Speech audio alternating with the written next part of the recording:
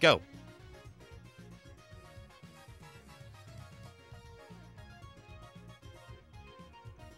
Hello, everyone. Welcome to another episode of Electric Live, the live Shmup Talk Show. And please be sure to think of your hot takes as we go throughout the recording here, because we're going to do a live hot take section at the end.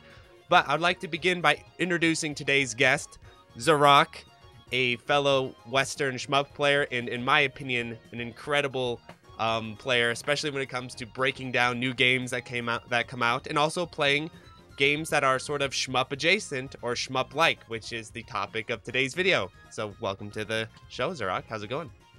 Oh, thanks. Nice to be on the show again. Yeah. Or at least on a stream, yeah.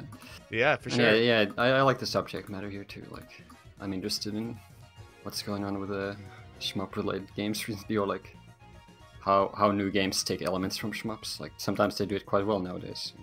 Yeah, exactly. And I think of whenever I go to these types of things, I think there's sort of three people I always keep in mind. Myself, I have my own channel with like these types of games on them that I feature.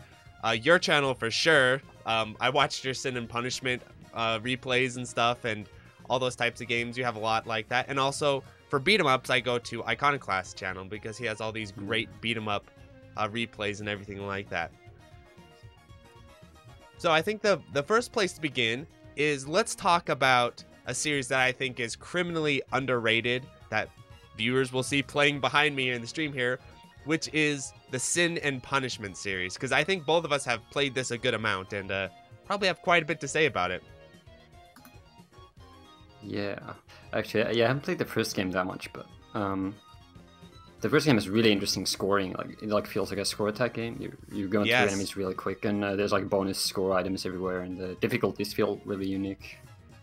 And it's like half an hour, I think, like if you play it through it quickly. Yeah, it's much quicker than Star Successor, which goes it's like an arcade game. First game is like an yeah. arcade game. The second Star Successor is like Treasure, just being crazy. Yeah. Yeah, so let's actually talk about the length. What do you think about the length of this series, and also the length of these style of games? Whether it's not just with rail shooters, I've also noticed with beat 'em ups, the new trend now is sort of to double the length, or to instead of going from 40 minutes or 30 minutes, these games are now pushing an hour 10, sometimes an hour 20. What do you think about the increased length as far as, I guess, playability versus marketability, I assume, is the reason behind the increased length? Yeah, I think it might be like the longer length games are going for like a epic journey kind of thing, like the player gets invested in the game, and then it's like, whoa, what is this finale? Like in Star Successor, the last stage is like absolutely crazy. Yes. And you spend like 90 minutes getting there, and the game is cool. So I think there's some like payoff for being a long game, but then it's less arcadey. So I think the shorter games are more, more arcade game influence. Like, beat 'em up is obviously arcade game influence. Yes, and especially when it comes to something like Star Successor, for example. I remember, I think even in the video description of your hard clear, wasn't it a hard clear? Where you're like, I'm not sure if this game is meant to be played like this, but here we go. Yeah, I can't recommend, like, I don't think, I didn't recommend playing for score for 2 hours long. Yes, game. exactly. Like, that's like a bad, I don't, it's not an enjoyable thing in like any genre is a 2 hour run. Yeah, I've done a speed run like that as well. So like, it's pretty painful. Yeah. Restarts take a long time. Like I like 20, 30 minutes games. I like that length. It's like, yeah, and it's really. I see people talking about Rez and Child of Eden. Those some pretty shmuppy. Yeah, Rez. Have you played Rez? Because I played a lot, and Child of Eden as well. Yeah, Child of Eden. That game slept on because it's like a sequel to Rez, but it has like this like more J-pop thing. Oh boy. And even has like this live actions, but the gameplay is better. Like the scoring is better than Rez. Iconoclast played that too. I remember talking to him about. What did Child of Eden come out on? I've never even heard of it. Xbox 360.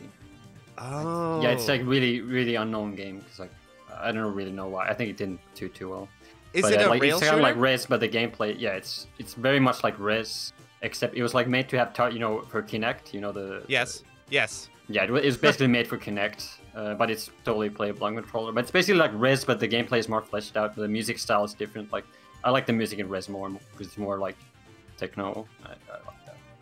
That's really cool. Now I gotta check this out, and it's on the 360 too. So yeah, it might even work on Xenia. I'm not sure. You know, the 360. Yeah, and I have a modded 360, so getting a hold of these things.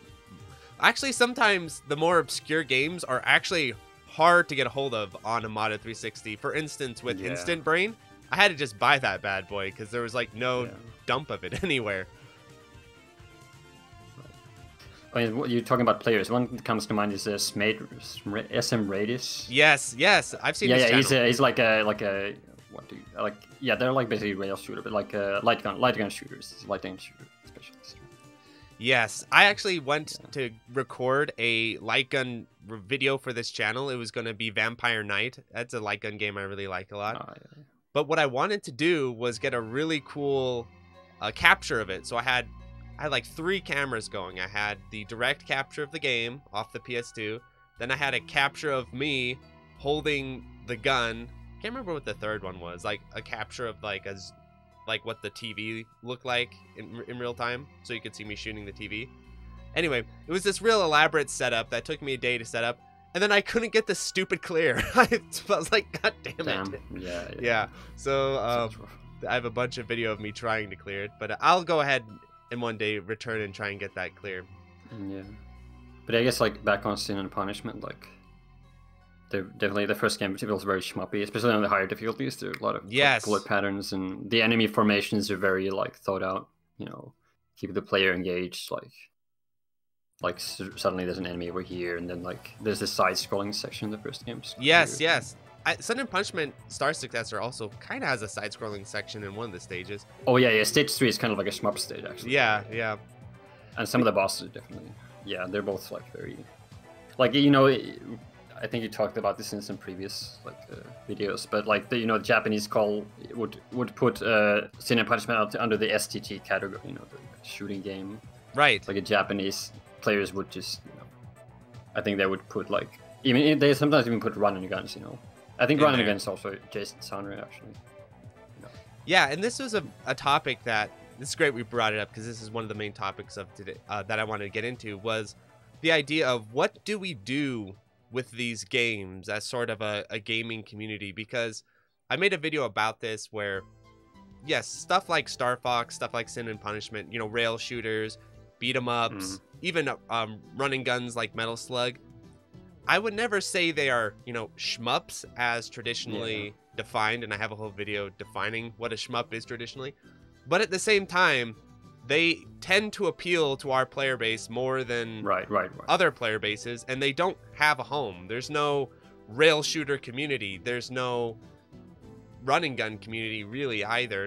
And beat 'em ups, I have a funny story. So I went on Reddit and I pasted one of my world record score for Turtles in Time on beat 'em ups on Reddit. I was like, okay, if someone's gonna be interested in this, it's beat 'em ups.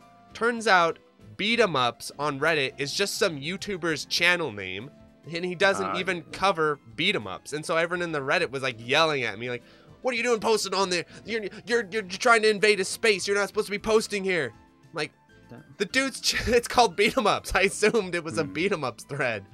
But yeah, so that just goes to show that when just random YouTubers start taking the genre name and you know what I mean, it shows that there's no real community behind it. So yeah, I wonder if in Japan there's like like people call them belt scrollers or whatever. Like, there's probably like some hidden communities, or like they're not on Reddit obviously. They're like gonna be like the Shmups forum, There's gonna be, exactly. Like, there's this place you need to go. Or I mean, sometimes there's these people you should talk to, like Iconoclast and some Japanese players who might be able to talk English, like. Yeah, exactly. I actually remember hearing about this. So GDQ a very long time ago did a Star Fox score run, and I was like, "This is the coolest. This is probably the coolest thing." Yeah, Zallard, wasn't it? This is like This is the coolest thing GDQ has ever done up to this point. And I remember at the time it was kind of like, we're not supposed to let him do this because it's not a speed run, but we like him, so we'll let him get away with it or whatever it is. But he was talking about how basically he was competing against these random Japanese scores, and they were like super hard to find in just some random forum or thread on the internet, And that's how I kind of feel like we are with things like Sin and Punishment and beat 'em ups and all that sort of thing, where there's no sort of established speedrun.com type of thing for these genres out there. And so that's why I do really like featuring them here on the channel, as well as sort of getting them to a new audience in a way that they're not typically shown, right? They're not typically shown as games to be played for score or games to be played seriously. It's kind of like, oh, this is a fun little, you know, game type of thing, but nothing too serious. Yeah, I think it's kind of like, to me, that's kind of like similar to speedruns, like, or like I used to speedrun some games. I don't really do that anymore, but like it's a game by game basis. Like a new game comes out, that doesn't mean it's a good speedrun. You need to check it. Is it a good game played like that? Yes. It's like in a shmups, you can kind of be guaranteed. It's like, all right, I need to not die. Like, okay, this is already challenging because I need to not die. But in speedrun, that's not necessarily. It might just be broken, but it might be good. But yeah, it's the same with like a Shmup-Adjacent games, like a rail shooter. Maybe the system is like really boring. Maybe it's not. That's a really great point. Actually, I'm trying to make a whole video about this because I think it's a very important point that could possibly offend some of the speedrunning people, but whatever, you know, if it offends you, it offends you. But the point that I've been wanting to make for a very long time is the comparison between these style of games, the sort of score-based style games, and speedrunning, because a lot of games that are popular speedrunning games aren't necessarily created for the purpose of speedrunning. A great example of this is the perfect example of this, which is part of today's video actually, is Star Fox 64. So Star Fox 64 has two methods people play it competitively. One, speedrunning, the other, the high score running. And I think objectively, even speedrunners can admit that the score play of Star Fox 64 is much more interesting and much more engaging than the speedrunning, which involves hitting booster a bunch. You know, and that's Star Fox 64. Just hit booster a bunch, and that's kind of the speedrun, because there's not a lot of like the scoring. Yeah, the scoring system is like what the developers basically want you to do. Yes, but exactly. Like, but then, to me, like a counterpoint is like some crazy games like Gorega, which are like accidentally amazing. Like you can't say it's like all that stuff is intentional. And I think it's the same as like if some game is better to speedrun, it might just be accidentally amazing, like Super Metroid or something. It's like, somehow this just works amazingly well in this format. What's interesting about Super Metroid is sort of on some level created for speedrunning, because it has the in-game timer, and at the end it gives you an indication of how fast you went, and it rewards you for getting faster times. I think. And the thing about Gorega too, I wanted to bring this up. I'm really curious to hear your thoughts on this actually. Is I feel like there's no denying that Gorega, Yagawa didn't sit down and envision, oh, they're going to be score milking here, they're going to be doing this crazy stuff. But I kind of feel like what Gorega did that was really smart, and I think a lot of games that are sort of considered accidentally good don't get credit for, is I think there was an openness to the game design at the beginning, where when they're creating the systems, they leave them open-ended intentionally to see, okay, what are players going to do with this? I actually don't know. That with the shmup I'm working on now, that's kind of my idea with the scoring system. I'm trying to create lots of open-ended mechanics to where I'm not exactly sure what players will do with these mechanics and what it will morph into at the end, but I think Gorega's really well designed in that they kind of had a kind of vision of what it would turn into. And it turned out, and it seemed to work out, right? For the most part. Yeah, it's pretty crazy. The controlled chaos. Yes, exactly. That's how we create the game. Yeah, whereas with speedrunning, there are some games that I think you can say are accidental for sure, that are still really compelling and fun. Yeah. Maybe like Ocarina of Time, something like that. But at the same time, there's some games that come out that are speedrunning that just aren't interesting. They're just not interesting. You can try and make them interesting. You can try everything you can, but they just aren't. Yeah, I mean, there's always a group of people who like will play something just because it just came out. You know, it's like if a bad shmup came out, some people will play that. So I just take that for granted. For me, that like I haven't run many games, but for me, like the game that comes to mind is accidentally like really good in that format is I played Nier Automata. And that game has a lot of shmup elements actually. Yeah. But yeah, that game is like it's really like broken. Like the combat is broken, but the movement is really good. And then like you think, why would you speedrun that? But it's somehow like the levels and everything, they flow together as a speedrun really well. It's kind of bizarre. Like you even had out of bounds and all kinds of stuff, but I'm gonna have to look into that form. because It's like very accidental that it works like that, but it was the most fun game I had when I was speedrunning. So. I gotta look into that because you will be, well, I guess you wouldn't be super surprised, but I get a lot of requests from people to talk about that game because of the shmup elements and also the character action elements. You know, two genres I'm hugely passionate about, so it makes sense that I would cover that game, and I do own it. But when I went to play it, you know, there was the RPG side of the game that I was like, yeah, I can't, you know, I can't do the, you know, sitting around through menus and cutscenes. But if there's some kind of broken speedrunning tech in there that could get me through the game faster, sure. I would definitely be interested in actually checking that out and seeing what I could do there, because that could be a really interesting way to cover the game on the channel too. Yeah, the game is a pretty weird mix of stuff. Like I like it's a broken game, but I like to me that's not necessarily negative. Like, you know, some people might say like, yeah, you can instantly heal yourself, you never die or whatever. But like it flows well. Like kind of when the combat is broken down, you can like really easily instant kill enemies. But the movement feels smooth. So to me, it reminds me of actually like a PlayStation 2 Shinobi. I don't know if you know about that game. Yes, I do. It's a pretty sick game. I don't know about this. I don't know about the speed tech in it, but I do know that. When it comes to speedrunning games, actually pretty much any 3D game, even character action games, speaking of shmup-adjacent genres, having really silky smooth fast movement or movement that flows in the right way makes all the difference. And I think that's... Yeah, it's the same for me, and that's what I think makes both those games shmup-adjacent, is because in shmups you never feel like your movement is restricted. It's the same in those two games. Like, that's right. You can immediately dash cancel anything. Like, you're always like... You can always get out of trouble. It's kind of like playing a hard shmup, like not like a ultra like difficulty, the hardest difficulty where you absolutely need to route everything. It's more like, all right, you can manage yourself through these gaps. You can like get in the flow. Yeah, you can brute force through some stuff that you know what I mean. Yeah. If you've got the skills and the reflexes, you can do all kinds of wacky stuff. Even in stuff like First Loop Ketsui. When I first did my first all of First Loop Ketsui, I was just brute forcing through that game. I didn't have a whole lot of idea of how certain patterns worked, and you have a nice small hitbox and you have lots of toys to play with, so you can just kind of push your way through the game in some degree, in some senses. And I think that's another, we were talking about Euro shmups and the difference between them. That's another point you could build on that what makes a really great shmup is if with enough player skill, you can brute force through certain stuff. I mean, it's not recommended, but it's still possible. Yeah, I do think that's like a core thing in all these like shmup-adjacent games. That's the core thing in all these. Yes, and that's like player skill. Like actually, I don't think like beat 'em up personally. I don't think beat 'em ups are that related. Like they have their own ancestry, but they have that similar thing, right?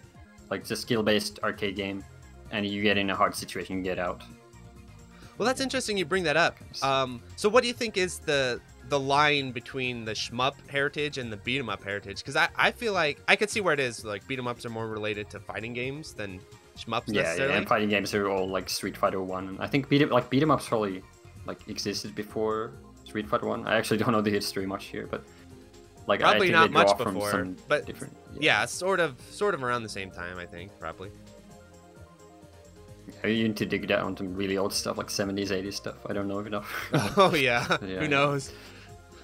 But what I think about why I consider them shmup adjacent is because once you get the sort of hang on the core mechanics and the movement and all that, you approach them very similarly when it comes to routing them, when it comes to sort of finding weaknesses and patterns and all that sort of stuff. It looks a little bit different on the surface, but as far as kind of the general approach and feel to it, to me it doesn't feel all that different than playing a shmup. Yeah, and I think like when in either genre, when you get like doing score runs or whatever, it starts getting close to a racing game. You know, I don't know how much you played, but like, I've played a good amount of racing games. Yeah. So like when you have really, especially like there's shmups. Yeah, I can think quite a few where they're speed kill focused, and you get more waves of enemies like Fire Lancer or Zero Ranger White Vanilla or Escatos. You know, those are like when you play, it just feels like you're like a racing game. You're like, I need to move over here. I need to move over here. You know. You gotta hit the lines and all that sort of thing. Yeah, it's quite a similar feeling. I like those. I don't know why, but those are like one of my favorite types of shmups. It's like stuff like Fire Lancer just somehow fits me. I don't know what it is, but I love that idea too, where the game accelerate. You can kind of push the game forward in a way, at least in a scoring sense, in a way that a lot of other genres you just can't. Yeah, and it's very intuitive. Those kind of like the attack mechanics can be complicated, but like the core idea is like, well, just just play faster, play riskier. What do you think about Sin and Punishment in this regard? A Star Successor, does it have this sort of feel toward it, or does it feel like you're just locked into the patterns and you just got to go along for the ride? Yeah, unfortunately, Sin and Punishment 2 is quite a boss milking heavy. Yeah, the rest is pretty straightforward. Though there's the road stage, the weird stage, where you're on the bike thing. That one is like very different. There's no milking there. That's one of the most straightforward. But it's funny you bring this up. Actually, the main developer, Zero Ranger, used to play a game for Score. He's a secret super player. What game? Ibrowski. It's in the Punishment 2. He played. Oh, that's awesome. He has some score runs on his YouTube. So check him out.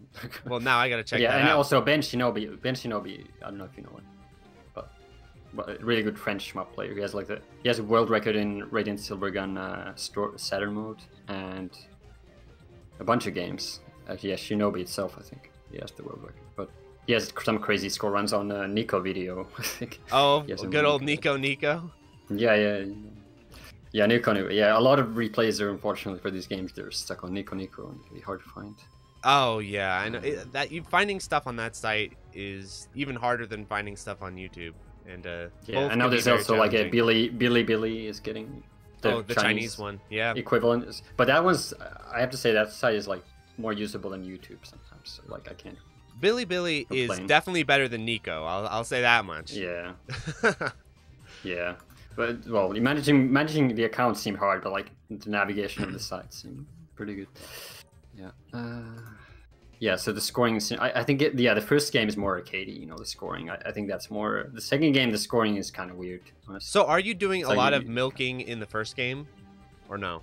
I don't think so. The first game, I think there's more time bonuses. There's the bonus items. There's bonus enemy waves. Right. The second game is more like you stretch it out. You milk the boss.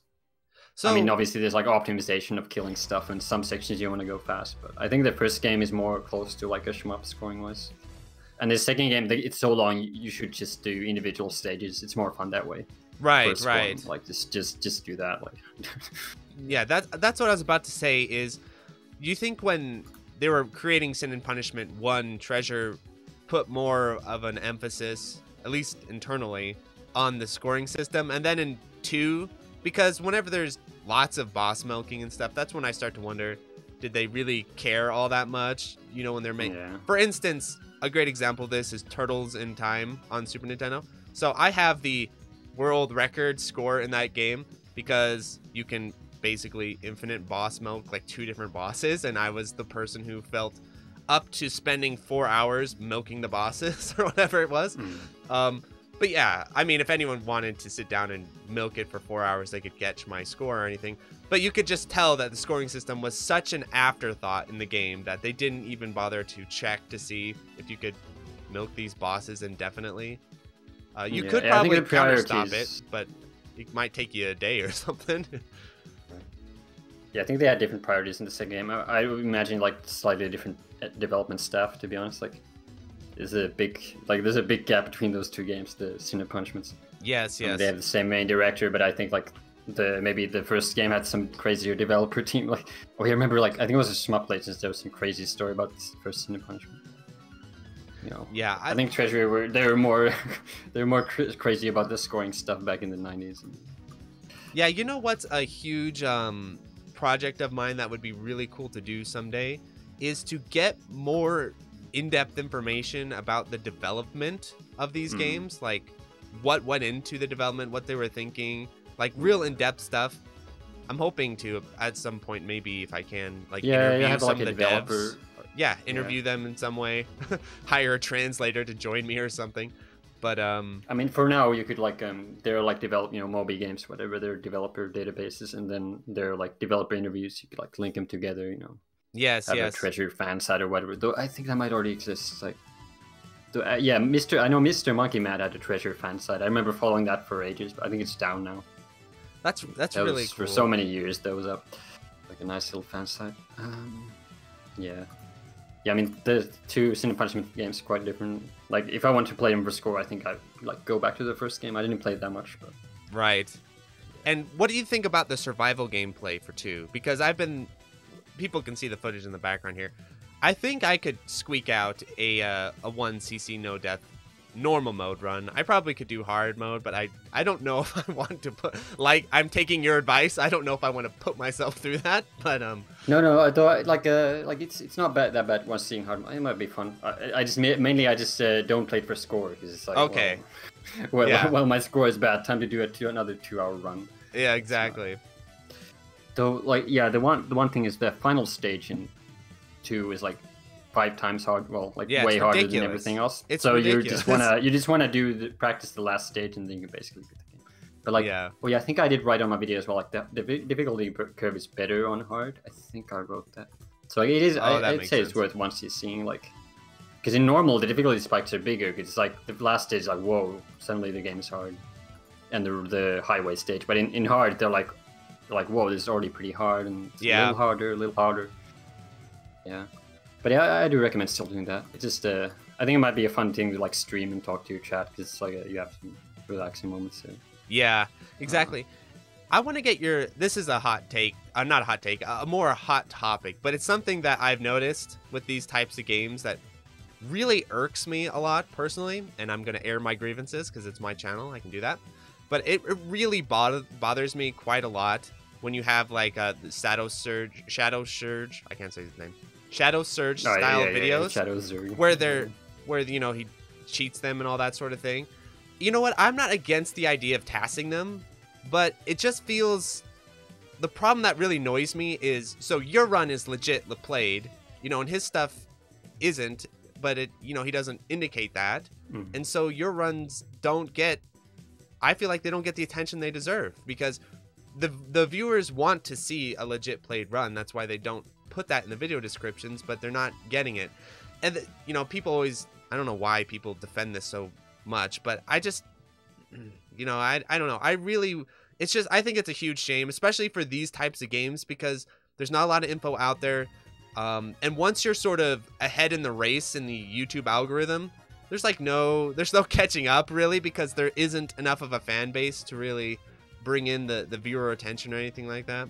Well, okay, here's my hot take. Like, I know you've talked about this a lot. I just don't think the YouTube algorithm is like aligned for anything skill based. No, it's not. Like, no, it's not just at like all. yeah, if you're trying to put like a go run or whatever, it's just like the algorithm isn't there for you. It's just there for like you know, like I don't know, some kind of video blog, you know, long like plays, random stuff that long are not. Plays are the thing huge. with score runs is they're directly comparable. It's like this player is better.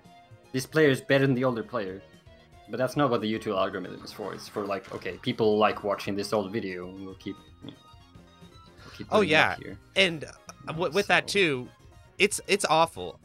Because not only are they not really suited for score play, like you say, but I feel like they sort of punish you because, for instance, a lot of times now when I'm considering sitting down and making a video, I'm like asking myself, how do I smuggle in score play into this video? Like with my Zero Ranger 2-all, I smuggled it into a review because I was like, people aren't going to watch my 2-all. They're just not going to watch it. So how do I smuggle this gameplay in there?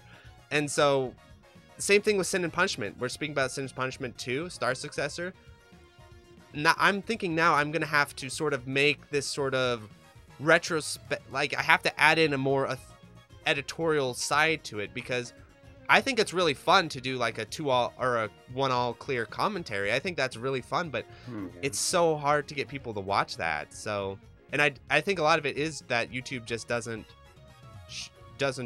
reward it in any sort of way or it isn't desirable. Yeah, I just think like the players should think more carefully before like they should, like, unfortunately you kind of gotta play these games for fun, and like if you're gonna put up the videos, like it's kind of a crapshoot whether you get the views or not.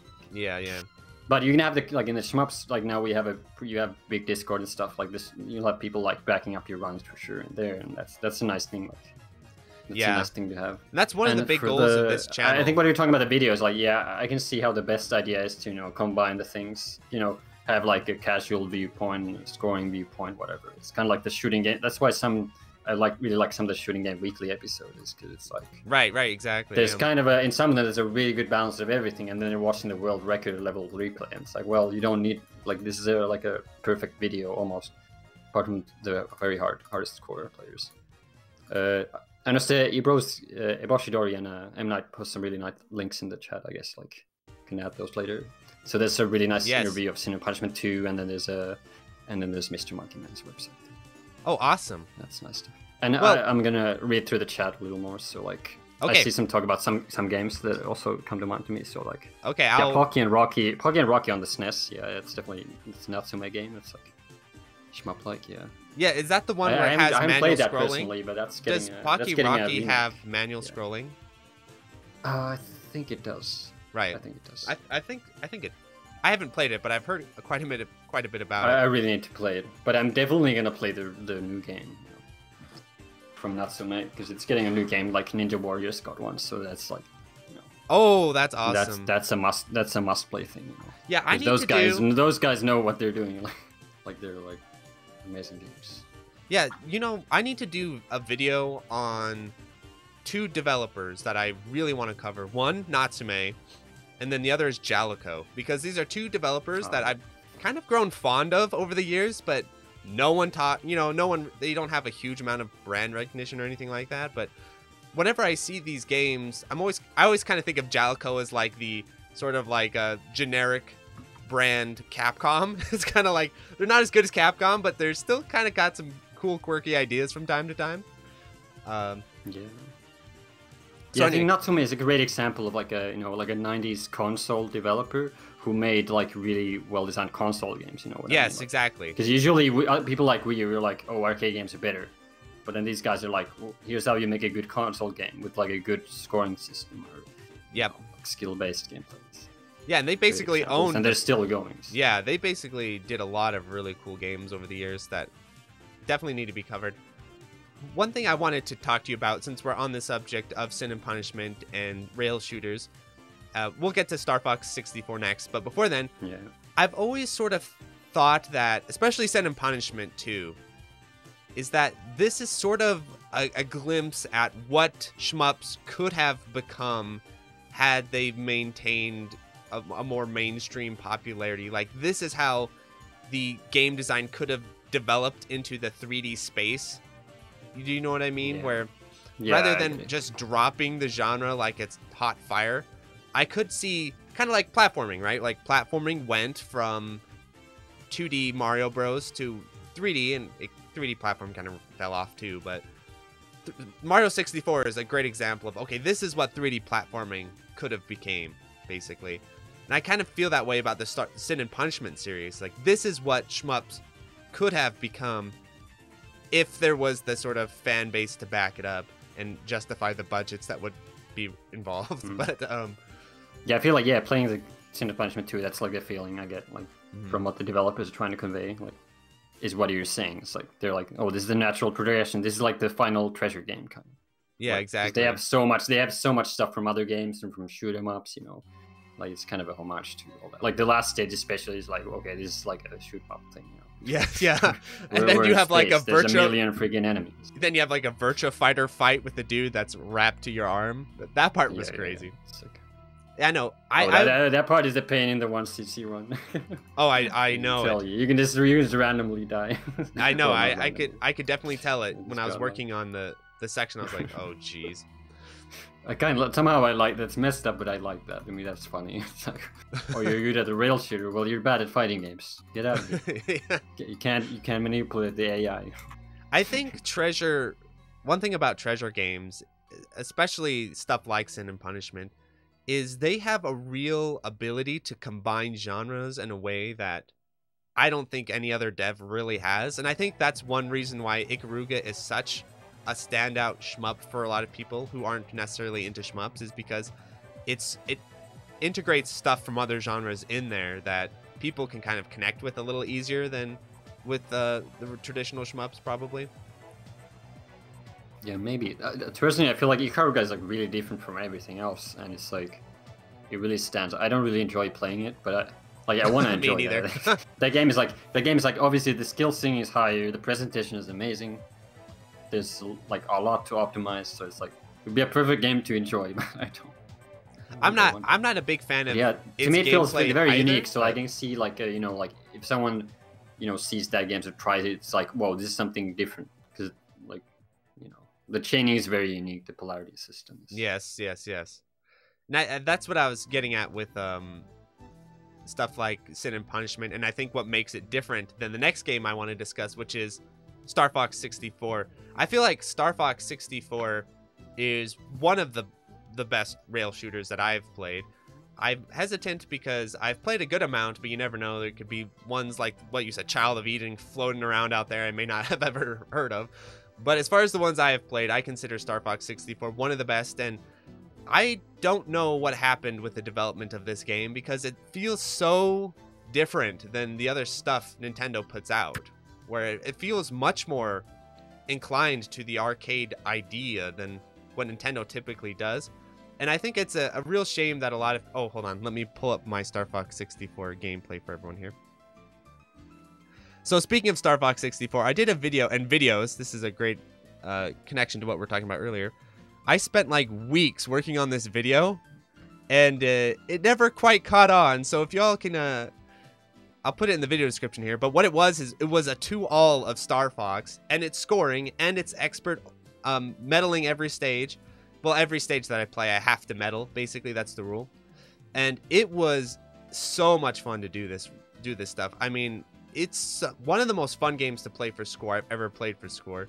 And I don't think people really, the casual people who talk about Star Fox and Star Fox 64, they never really discuss the scoring aspect of the game. They never really discuss the level design, the medal system, or even expert mode.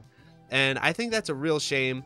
And it's kind of like with Shmups. It even gets Shmup syndromed, where I've heard reviewers say, I'm not kidding, that Star Fox 64 is overrated because its story is a ripoff of Star Wars.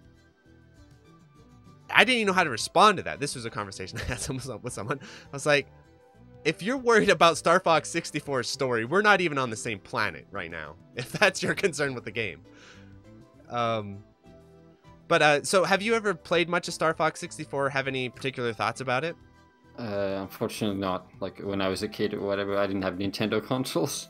Mostly played on emulator later. But I checked out your videos on that stuff, and I definitely, 64 looked really nice. And Zero, I want to try Star Fox Zero as well. Like, to me, that's an interesting looking game. Like, yeah, and you're talking about Nier Automata. Zero was made by Platinum, and I feel like they did a really good job in a lot of areas, and the real shortcomings of the game no one really discusses because everyone just sits down and cries about the gyro controls. The thing about it is, do you play light gun games at all? Because what I feel like... No, not much. What I feel like it is, I personally loved it because what I felt like it was is a combination between rail shooting and light guns, where you have to fly your ship and stuff like in Star Fox 64, but then you have to aim with hand-eye coordination. You can do all these custom shots that you just would not be able to do on controller. And I actually did a thing where if you mod your Wii U, you can actually force Star Fox Zero to play like Star Fox 64. You can remove the motion controls and play it with you can do that. The thing is I did that. It was way better with the motion controls and the aiming, because you could shoot all over the screen. You could make these ridiculous shots that you just can't pull off. Yeah, basically your movement is more independent from you. Like the shooting and movement are like more free form. Like they're not tied to each other as much. It's like Star Successor, and like it's you're there. It's like Sin and Punishment, where they're not connected, and so you can do all kinds of crazy stuff. The flaw except you like even have like a free movement in 3D space, so it's even more than Sin and Punishment. Like there's more freedom than Sin and Punishment. Yes, exactly. And the thing about it that that I think's the biggest flaw of Star Fox 64 or Star Fox Zero, was that, from what I understand, Nintendo basically forced them to put in these stupid like helicopter stages where Shigeru Miyamoto was really obsessed with the idea of having you fly around this stupid helicopter and have a cute little robot come out of it. And so that I feel like the worst parts of Star Fox Zero are the parts that Nintendo was part of, and the best parts are, I am assuming, are the parts that Platinum came up with. So yeah, I don't know. I really do. Oh, there's a funny parallel here. So talking about Nier Automata a bit, the shmup section, like the actual shmup sections in Nier Automata are actually the worst sections. It's funny. Like they're actual like shmup sections. They're like Euro shmup. You know, that's what I was. So I'm glad I got you on here to talk about this. Because I was watching, people have talked about it so much about, hey, cover it, talk about the shmup parts. I was like, all right, I'll check out some gameplay for it, at least before I write it off. I was watching the gameplay for it. I was like, these shmup sections look kind of jank. But yeah. As someone who's played it, okay, give us the review here. Okay, I'll tell you. So they're like so there's this cool mech you pilot. Sometimes it turns into a fighter. It's like a transformable thing. So they're like there are these sections where you're in the fighter form. It's a shmup. Those I think are the weakest. Though the attack, you have some cool, like you have a melee attack on your ship and stuff. Like attack mechanics are cool. The enemy patterns are bad. Then there's like twin stick sections of the mech, which are pretty similar. There's a couple cool sections where you have like free form movement, like kind of like Star Fox. Those are cool, but that's only like a couple times. I don't get why they did that more, but that's like one of the best sections. But they because it's Platinum. Barely in there. They made Star Fox Zero. They knew how to do. So they knew how to do it. Yeah. I do appreciate like talking about Star Fox Zero. I appreciate like that kind of experimental game more than like a safe game. You know, like in retrospect, I'm like, oh, that game did some cool stuff rather than nobody remembers that game, right? Well, like, you know what's super interesting and indicative about that game is Famitsu. People have talked about this, and I think unfairly. They said that, so Famitsu gave Star Fox Zero a crazy high score, like a perfect score, basically. They loved it. It seems like the Japanese side loved it. And then the Western players freaked out and refused to even review it and cried about it and gave it bad reviews. And so it kind of, to me, it felt like, okay, here is one of the clearest examples of the divide between the Japanese gamer mentality and the Western gamer mentality, where I'm assuming Japanese gamers are much more familiar with arcade mechanics, hand-eye coordination. Because the funny thing again is, on paper, these genres don't seem to be all that connected with shmups. Like, if you sat down and said, is this at all related to a shmup? Most people would say absolutely not.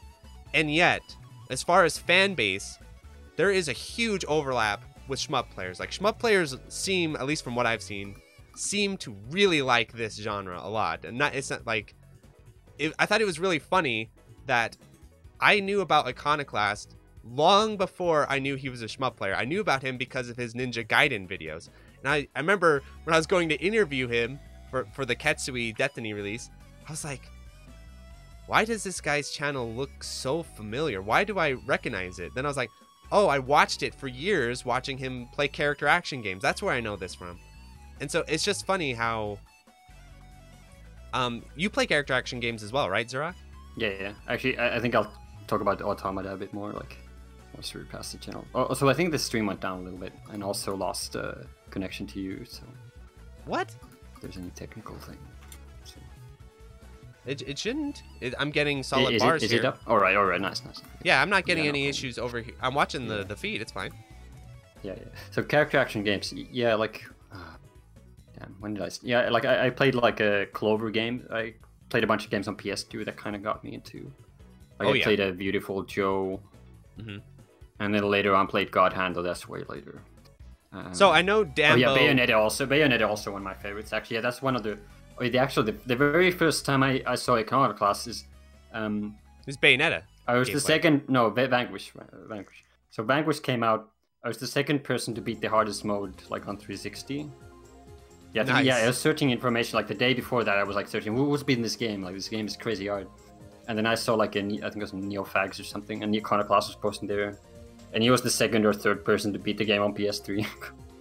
Not surprising. Yeah, like he posted a strategy for the last boss. Nice. Yeah, that's funny. But yeah, I guess like because we talk about the Automata, I'll continue my review of the Automata. Go ahead. Kind of start, but at least the shmup thing. So I talk about the shmup. Yeah, the shmup sections are kind of sus with the mech, but then there's also these hacking sections with a twin stick shooter, and those do get pretty cool later on. There's even like weird stuff in the DLC. We have like 3D plane, like what's it called? What's that Housemarque game where you're on the planet?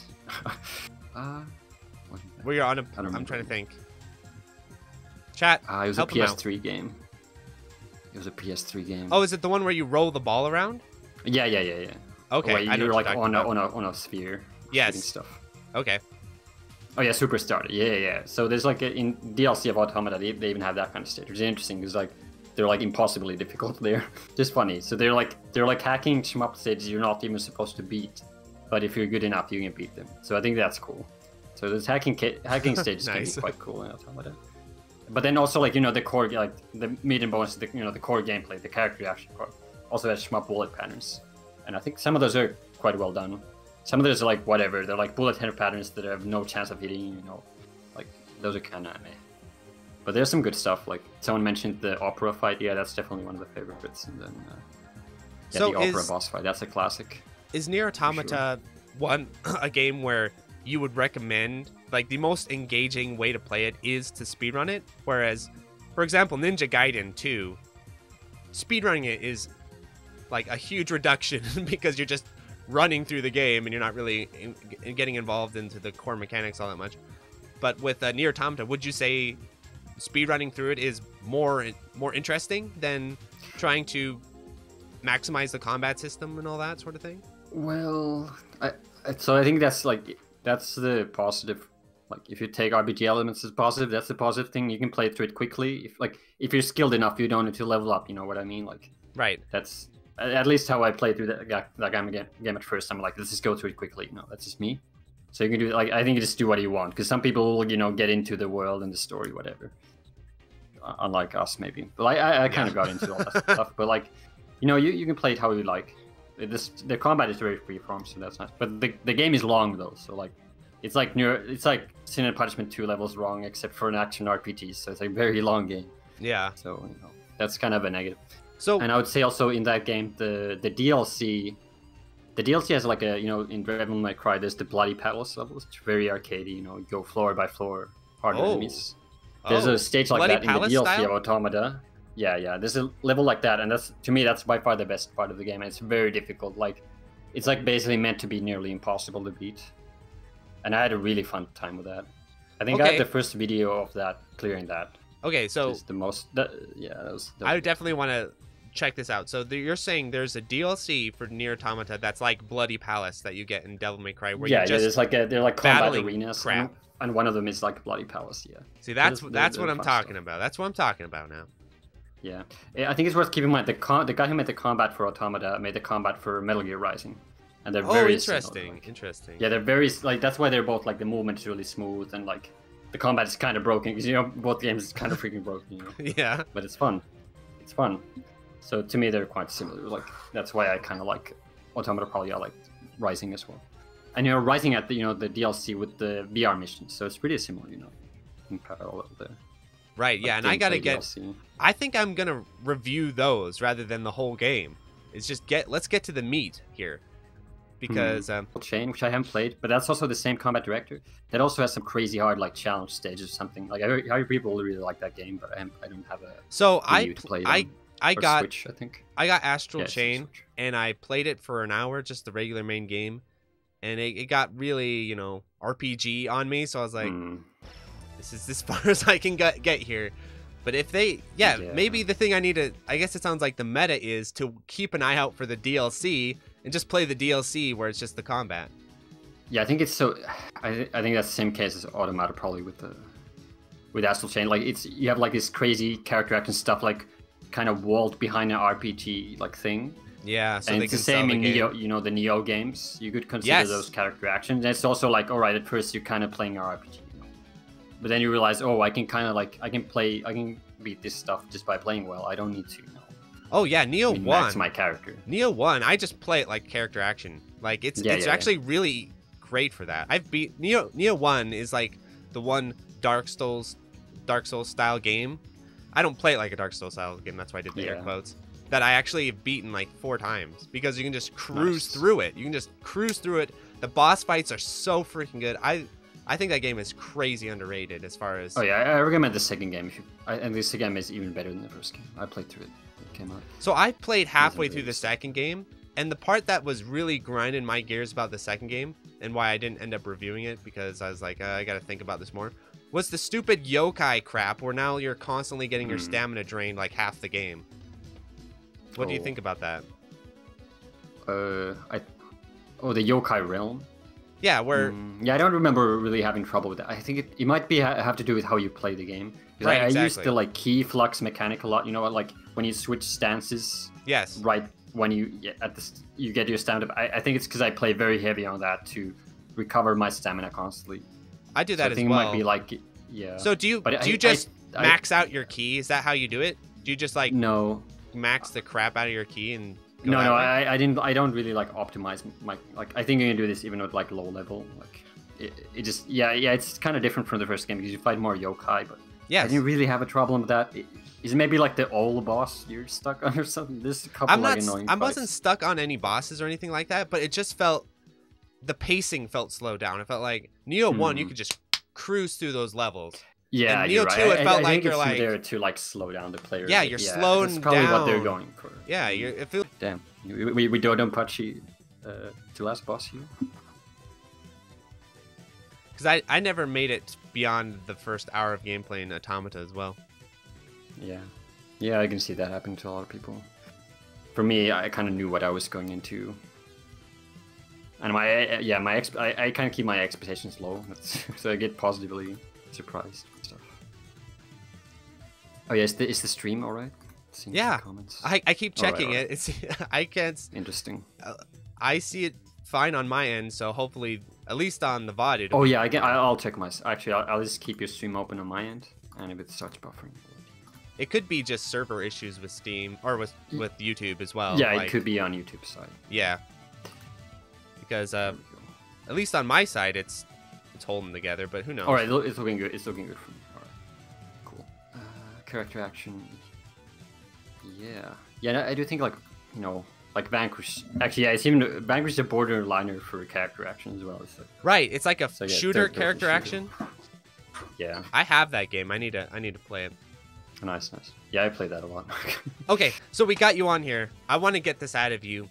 What is your list as far as favorite character actions? Which one do you like the best? Like, you know what I mean? Top 10 or top 5 or whatever for you. Let me dig up my list. Okay. While you do that, I'll go through mine. Number 1, I give to Ninja Gaiden. Number 2, I give to Devil May Cry. Number 3, I'm going to give to Bayonetta. Number 4, I'm going to give to Neo in the Neo series. And then number 5, probably Metal Gear Rising. That's my personal list for the time being. Sounds good. Alright, I guess I'll go through mine though. I mean, I have Vanquish first simply because I played it a lot. Like, I don't think it's the best one. Yeah, I gotta check Vanquish out. I haven't played it yet. And then the next one on my list is God Hand. Yeah, God Hand. I like that game a lot. I haven't played it. I need to play it more. Same with the next game, which is Bayonetta. But I really appreciate like what I played those games. I really enjoyed. It's fun overall. And then Ninja Gaiden Black. Yeah, I really like Ninja Gaiden. Like, it feels like an arcade game as well. Like, you're fighting to survive in those games. Like, you're not necessarily styling on the enemies. You're fighting to survive. That's exciting. Black is very good. And then I have Shinobi PS2. I really like that game. Like, it's not very character actiony, but it's like very arcadey, very straightforward. It's like a Sega game. Like, it feels like an early 2000s Sega arcade game. So. Then I have I think that's 4 games. 1, 2, 3. You can go up to 10 if you got 10 on. Oh yeah. I got a lot of games. Okay. I mean, I have on this bigger list. I have Ninja Warriors. Oh, that's a great game. Warriors. But that's like that's a. I don't really count that as character action, but like I don't count. Let's not count that. Devil May Cry 5. I like Ninja Gaiden 2. Okay, yeah, Ninja Gaiden 2 ahead of Devil May Cry 5. Maybe Devil May Cry 5 is placed too high for me. It's recent. Do you like 4 or 5 more? I haven't played 4 actually. Oh, okay. So you should take my take me with a grain of salt because I haven't even played 4. But I see like reasons to enjoy all like 3, 4, and 5 for different reasons. I see people still all play all 3. Yes. I mean, 5 obviously has limitations, but now like especially on PC, it has a lot of mods and stuff, and it has like bloody pals, so like there's a lot of stuff going on there. Oh yeah, I gotta check that side out. The mods scene for it. But yeah, one game. This is not a character action, but this list reminded me. So there's this game called Robbie Ribby, just like a Metroidvania with a lot of shmup elements. That's like really, really heavy on the shmup elements. To me, that's one of the games I recommend as like a gateway game to shmups. I have kind of like. I think I just bought that because someone really wanted me to record it. That's the one where you're to review it. It's the one where you're like the rabbit, right? That turns into a girl. Yeah. The game is very. I would say it's very good. Like to me, like the story and the character design stuff are quite cringy. The gameplay is like amazing. It's like kind of like Mega Man Zero or something, except it's very shmuppy. Yeah, I started playing it. Like it's like really a boss rush. It's a boss rush game. It's kind of like a treasure game. I know like Jimers and Erpo and a bunch of other people really enjoyed that. Like, a bunch of shmup players really enjoyed it. So cool. I have it. I'm gonna do a review of that pretty soon. Yeah, I recommend playing like maybe higher, like not the highest difficulty. I think it might allow hard or something. But like yeah, it's a pretty long game. But like yeah, I think I started playing it on hard mode. Yeah, that's good. I think I did it too. Yeah, just play hard mode. It's a challenging. It's a good experience. I don't think I have more. I mean, I have Neo listed, but like yeah, my character action list not that amazing here. Well, there's just not a lot in the genre. It's like the opposite of shmups, where shmups have a giant pile of amazing games.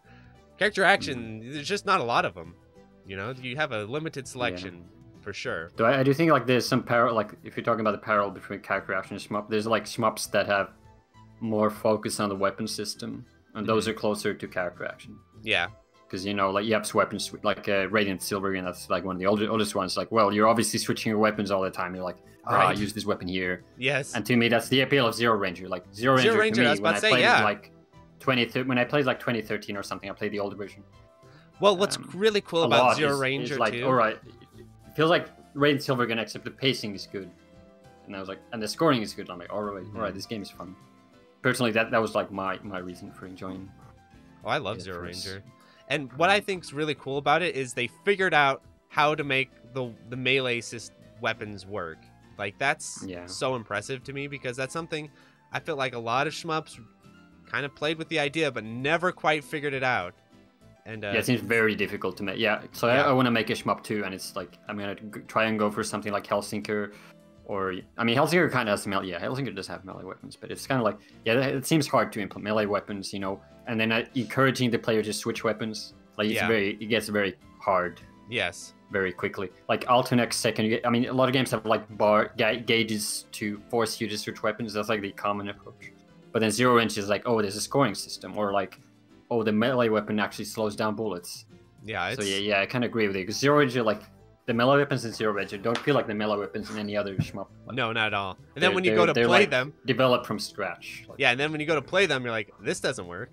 When you I can't remember what shmup it was, but there was some shmup I was playing not so long ago where it had a sort of melee mechanic to it, and I go to swing my sword to slow down the bullet. I'm like, wait a minute, this doesn't actually. No, that's just Zero Ranger, you know. Yeah, some games just have high damage. I mean, that's legit. Like, you might just have a high damage output close range attack. Yeah. But to me, that's not like that's like the most basic implementation, and it's not like a character action-y thing. Yeah, the problem you run into, though, that Zero Ranger figured out is it makes the sword just feel very, you know, very situational. Whereas in Zero Ranger, because they figured out with the whole bullet slowing down, you can like just, if you felt like it, you could like sword your way through most of the game pretty much. Yeah. And that's what makes. Though it I think cool. that's a later, like I think at first they didn't even intend that, but they balanced the weapons later, so that the range options were better. I think and I remember always appreciated how the swords the sword reflects bullets and the drill is different. I like how the weapons are different as well, like different abilities. I think I remember from the interview, hopefully my memory is correct here, that he was saying that the whole idea of the sword slowing down the bullets was sort of an accident when he was designing. He's like, I think this works. This is what I want, which is cool. Yeah, I think that's how developing these games kind of works, and that's why having a 10-year development cycle is a benefit. Yeah. And I think that's what you're talking. I was watching some of your previous talk, the live talk about era shmups. I think a lot of the cases, the thing is they don't have that much development time. They're like, oh, let's make a shmup. It's easy. Right. Let's make it in 6 months. Or even like we don't have any previous experience playing or developing shmups. Yeah. Let's just do this. It's easy. I mean, it just doesn't. It's not that easy. So No, like you can clearly see from like Treasure Games or like Zero Ranger, the developers clearly played a bunch of games like from different genres and stuff. They're like, well, this is cool. Let's put this in. Yeah. This is cool. Let's put this in. And it's hard to do that when you don't have that experience. Yes, exactly. Well, awesome. So I think it's time for the hot takes. What do you think, Xeerock? Is it hot take time? Yeah, sure. Hot takes. Okay, everyone, hold on. I got something fun here. All right. I got flames in the background. All right, everyone. So I decided to do something a little bit different this time around, because rather than taking hot takes ahead of time, I thought, wait a minute. That doesn't make as much sense as having them done in real time, and then the people who do the hot takes can hear what we have to say about it, which I think is more fun. So let's talk about it. Give us your hot takes, chat. Hopefully chat's still around after the stream went crazy. Oh, it is a question that could be a hot take, but okay, have you played the Kingdom Hearts 2 Gummy Ship segment? I haven't played those. I have not either. I have not touched Kingdom Hearts 2 in my life. Yeah, they look like like kind of Star Foxy what I saw, but like I don't know how much. I think they're pretty fleshed out what I saw, but fortunately I haven't played those games. But I mean, yeah, you could consider them shmups probably, like considering, well, if you consider Star Fox like a borderline shmup, then yeah, like it's close. 3D shmup, you could say. Yeah, 3D shmup. Yeah.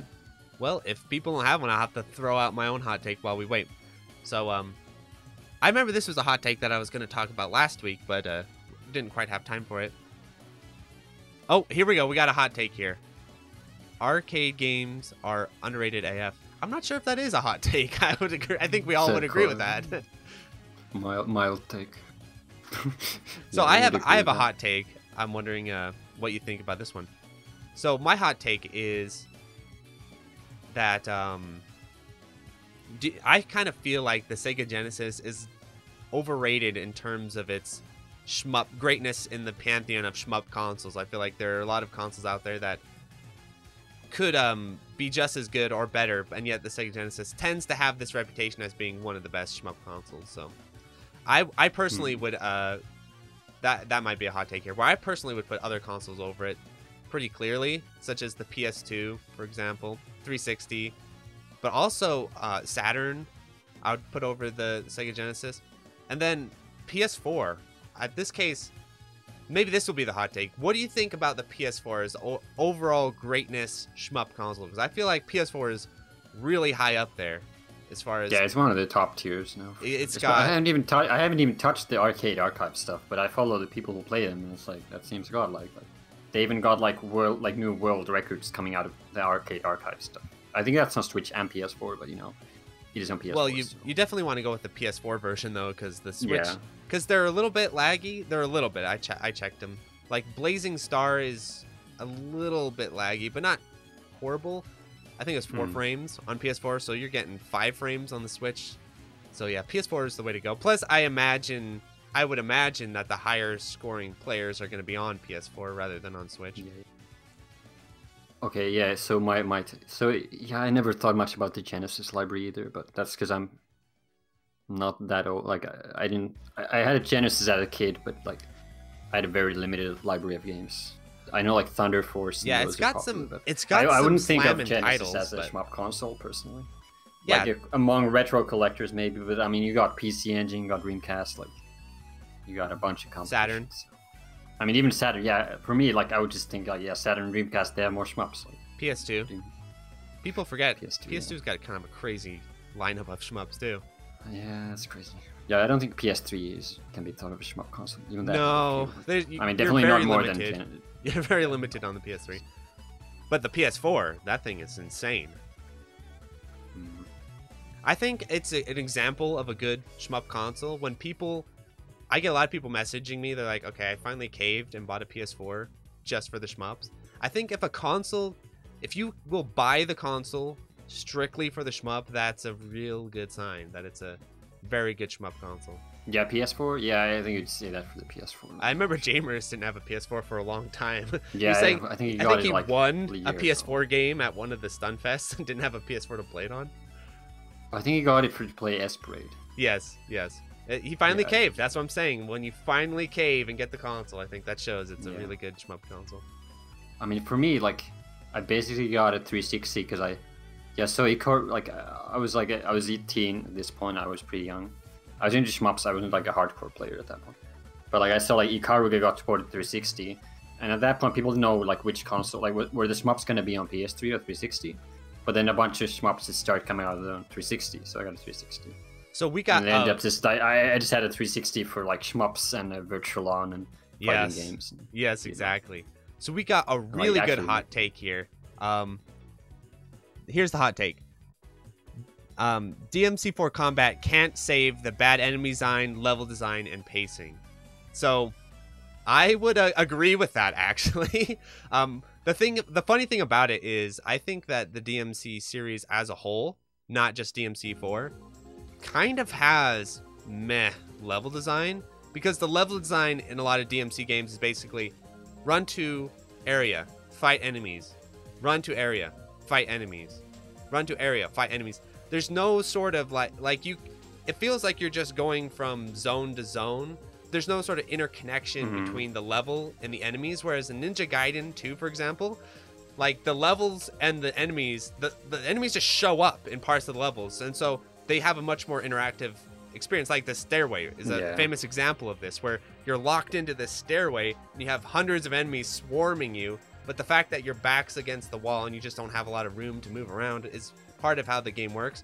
Or there's other parts in Ninja Gaiden where you're fighting them on these kind of weird platforms, and it restricts your combat because you can't fall off the platform or that sort of thing. So I think Ninja Gaiden 2 does a much better job of this than DMC. So I agree 100%.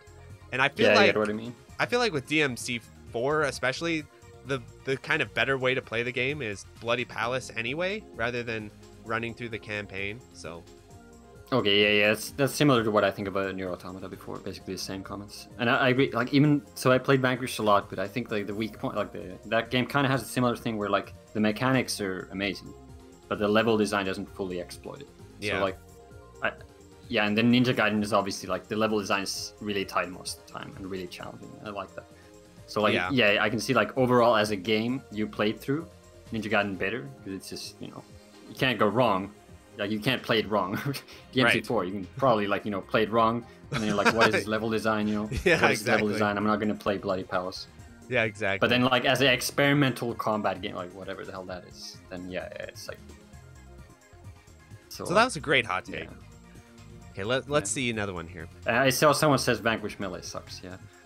I can't comment. I haven't played. I can comment. I mean, So the way that worked, so they meant to have melee and shooting. Like, it's meant to be like a melee shooting game hybrid, like character action with third-person shooter.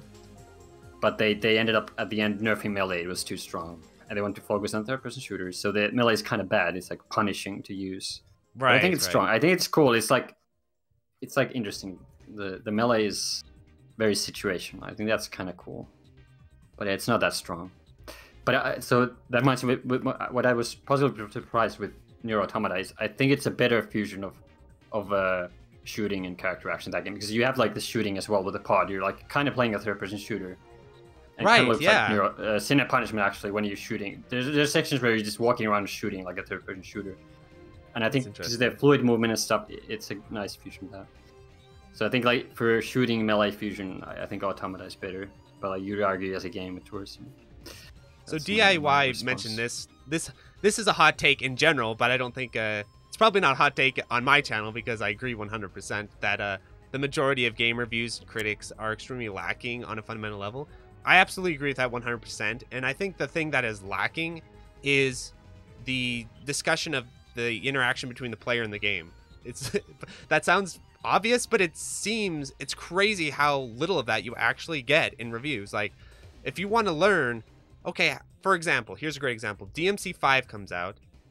How is the combat of that game compared to DMC4? You know how many reviews are going to tell you that in a convincing fashion that, oh, the DMC4 combat system has this, but the DMC5 combat system has this. Same thing with Neo 2. Neo 2 comes out. I'm the one, I feel like, I don't know if I'm a big fan of this sort of yokai realm or the constant counters. I'm not sure how I feel about that. Let's see what other reviewers have to say. And you know, it's hardly ever, these types of things are hardly ever talked about. Like the nitty-gritty aspects of the gameplay in most reviews is just not discussed. So you have to take to the streets basically to get that info. So I agree 100% there. Yeah, I kind of agree though. Like, if you're looking for analysis, there's so much content nowadays. Like there are more and more, you know, analysis, critiques, stuff. You can find the good stuff. You need to look hard, but that's just how the game is. Like, yeah, but I even it's kind of like there are a lot of games out there, and there's not that many good ones. Well, there are a lot of good ones, but you know, that means it's the same for, you know, videos, reviews. You gotta find the right people, you know. Well, it's also another great one of this that always kind of bothers me is Metal Gear Solid 5. So I am a fan of Metal Gear Solid 5. There are issues with that game, without a doubt. But when it came out, I mean, it just got 10s across the board, and you're like, okay, this is the best in the series. This must be better than 3. This must be better than everything else, right? And there's just so much of that game that they did right, and so much of the game that they...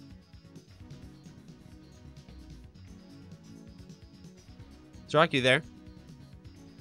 Oh, right. I think I can hear you again. Yeah, sorry. Connection break. Yeah, sorry. My thing dropped. I don't know what's going on, you know. Sucks. But all right, yeah, we're almost through it here. So the next one was, what do you think about the hot take as far as what is the best controller method? Is you're a keyboard player, aren't you? No. I play on stick. Oh, and then I play. I don't know why I thought you were a keyboard player. No. I got a stick in like 2011 or something. Maybe it was... the first game I practiced with stick was Radiant Silvergun and Akai Katana. I remember that.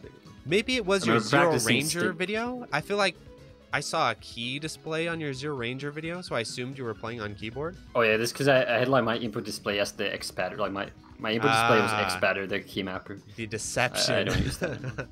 I see. Right. So I say stick. But yeah. What do you say? So I pretty much I saw your previous like video on this, and I agree. Like stick, like it doesn't really matter, but stick makes you lose less stamina. Yes. It's less draining. Yes. And that's like pretty much it. Apart from that, like you just don't use something that breaks. Actually, I used to like play on pad a lot, and I still like my favorite game, Virtual. I played that on pad. So like yeah, there are games I played on pad. But some like, games stick, you have to. Like, I actually got a stick because I kept trying to buy third party 360 pads, and they all broke like in some random ass way, and I just got sick of it. Then I just got a stick for $100, and it's like still working for 10 years later. Like, well, that's $10 a durability. year. Durability. Like, there's right. no comparison. Sticks are by far the most durable. Yeah, so I think there's a misconception of sticks costing a lot of money because they last a long time. It offsets that if you just like if you can afford. Well, also too, there's a giant backlog of used sticks you can buy now too. Like you can get a PS3 stick that's really good, like a Hori PS3 stick for like $70, and then then you can switch the parts when you don't like them later. Yeah. So it's in a lot of ways it's more convenient to pad, but in general I would say use whatever. Like, to me it kind of bugs me when I'm playing a fighting game or something and people are like, this control is better. In that case, I'm like, no. Like, you can use whatever. You can still beat anyone, you know, with a pad. Like, yeah, don't worry about it. But like, if I'm gonna say like, what's the best like use like comfortable, then maybe stick. Yeah, but it does depend on what you're playing. So there are actually like games with so many buttons you need to press. I think pad is like arguably better. That's what I was going to ask you next. How do you play games like Bayonetta and Nier Automata? Do you play those on pad? Yeah, pad. Yeah. Those kind of games I wouldn't want to like there are games you could theoretically play on stick, but like when you reach 8 buttons, you know, like when you have to push 8 buttons all the time on the stick, I think it's too much for the stick. Yeah. And at that point, like pad is like Virtual Line's one of those. Like it's actually 8 buttons. Yeah. And you know, like Armored Core or something, like a bunch of like random games, like kind of actiony games, they might just have so many buttons that gets awkward.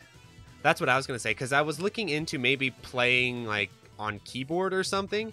And I feel like even keyboard for those types of games, because of how much left, right hand, you know, and buttons you need to press all the time, like you need to be like a keyboard wizard to pull that off effectively. Yeah. So I play character action on pad still. So, you know, depending on the genre, I guess could be an answer too. Mm-hmm. Stick for, I think, 2D stuff for sure. And then pad for 3D stuff for the most part. Okay, let's see more hot takes, I guess. Yes. Well, like, there's a related one, but we'll go through the older ones. But this is a very related hot take. Hitbox and keyboard are better than stick. Yeah, I can see that for fighting games. I can see that theoretically being true. Yeah. Because you can do all kinds of naughty stuff with. Yeah, like, I can't argue that stick is better than hitbox. I just can't make that argument. So I just have to agree. Like, it just like you're just triggering those 4 inputs via buttons rather than the lever. Like, you know, sounds good to me. I think it depends on the game. Honestly, I think it does. I think some games. There's no difference at all as far as stick or hitbox, but certain games, if it has lots of like charging and like very specific downs and very specific kind of dial-in inputs and stuff, I could see hitbox being better, but I don't think it makes too much of a difference overall. Maybe Tekken or something, you know, with electrics and Korean backdash. The nice thing about hitbox probably like works with like literally anything. Like once you master that controller, you can like play any game like that. That's yeah, I wonder. Yeah. Let's see here. Any other hot takes? Shmup fans should be talking about Downwell more. Maybe I should. I haven't played Downwell. Oh yeah, I played Downwell. It's a fun game. Is it Shmup-like in any way? Yeah, it's definitely Shmup. It's like a Shmup where you're constantly falling and you shoot downwards and like reduce your falling speed. It's a roguelike Shmup thing. Related to that, I think Monolith is great. That's another gateway Shmup kind of thing. You probably know about that game. It's kind of like vaguely related to Zero Ranger. It's like a roguelike shoot 'em up. It's a good time. That and Gunwell kind of. Yeah, and for people, I see the D-pad players in the chat. Yeah, I have a whole video about this, about which one's better, and I have a more nuanced take. But this is the hot take section. Yeah. So we give the hot take. Let me see. There was some interesting take. It was kids these days say the live continuous system is bad design. Yeah, you could say that's a hot take. Live continuous system is bad design. Yeah. People do say that. Like they don't like Let's say you screw up in a character action game a bunch of times and you have to restart from checkpoint. Yeah, what do you think? Some people. I don't think it's bad design. It's a type of design. It's punishing design. You punish the player for screwing up. I don't think it's bad, but I don't think it's bad at all. I guess it should be communicated. It should be like communicated to the player that this kind of game. Because the case where people don't like that is they just don't know what they're getting into. They're like they want it to be a cakewalk or something. Yeah, it's challenging. I like live systems for a number of reasons. One of them being that, it sort of teaches this idea of mastery-based gameplay where you can't basically spam your way through the game because if you try, the game will punish you. I think one of the most clear. That. To me, it's also like bomb stock. You know, like in Shmups. A lot of games have equivalent of bomb stock. Like, to me, it comes to my mind. PS2 Shinobi, you have like Nimpo, like certain emissive magic. Same Ninja Gaiden, you have the magic, the Nimpo. It's super strong. It gets you out of trouble. You need to manage that well. If you enter the boss fight knowing Nimpo, then, well, I think it would be hilarious, actually, if instead of taking the route they do with removing live systems where it checkpoints you, if you died in the game made you restart, that would be pretty hilarious. It would be brutal, but I don't know. I think it'd be kind of funny if someone it's in funny a modern that's game kind of did appealing, that. but people like find that appealing in a roguelike game, like Binding right? Rise, Yeah, I guess a roguelike. Like it's popular, but it needs to be like standardized in this mold that is a roguelike. Here, you die, you restart, but then like another game. Well, you could almost say though that having a really generous checkpoint system is sort of I don't know, it's sort of letting the dev off easy because you can basically make absolute crap sections and just, oh, well, I'll just let the player spam their way through. where if you had a system where if you died too many times, you had to restart the level, the dev would have to make sure that that level is really tightly paced, really tightly put together. Otherwise, the game's going to be ridiculous. So you can also see it from that way, too, where a game that's good, restarting the level isn't as punishing of a slog because it's a better designed level. You get through it faster, and your skill's going to carry you further faster, maybe. Yeah, I mean, that's like Ninja Gaiden. That's arcade game. That's arcade game design in a way, because a lot of you're always like, generally the players starting the game from the start. Yes. They get on the cabinet, they go through the game. The whole game needs to be good and solid. I guess the perfect case study of this is Ninja Gaiden on the NES. So in that game, I definitely would not remove the life system. I would not do that. I would leave it in there. Because just being able to, because you have like a checkpoint system in that game with your lives, but if you die, you have to restart the stage. I think that's good because then you have to relearn the stage, but you'll notice when you get better at the game that you have a lot less difficulty getting from checkpoint to checkpoint because you've learned the flow of the gameplay, you've learned how to clear the stages more quickly and effectively. So it's not as punishing as you'd think, but yeah, they might. I think it's positive mechanic because it adds a lot of tension to the player. It's like, whoa, what's next? I have 0 lives. Yes, exactly. That tension, if you don't have the tension, is gone. I mean, you could do that, but if the developer wants to add tension, then add it. If the players don't like tension, then that's like, maybe they don't like this kind of game. Maybe they don't like Ninja Gaiden if they just want to, randomly get through it. So yeah, I disagree that it's a bad mechanic. It's a bad design. It's a bad matter of taste. Kind of game that is. Oh, here's a hot take. One of the, I can't pronounce his name unfortunately. He likes GTA San Andreas. I kind of have a funny opinion on GTA San Andreas. I feel like San Andreas was the beginning of the end, so I don't have super fond feelings about that game. I don't think it's a bad game or anything, but I feel like San Andreas was the point where developers thought bigger equals better. Bigger equals better. Make it bigger, because San Andreas is like a huge jump from Vice City as far as like map size. And I think the message of San Andreas was add more RPG mechanics, make the open world just big, keep making it bigger, make it bigger, add more, make it bigger. So I feel like that's why I think San Andreas is a little bit of like the beginning of the end as far as the style of game design that I like.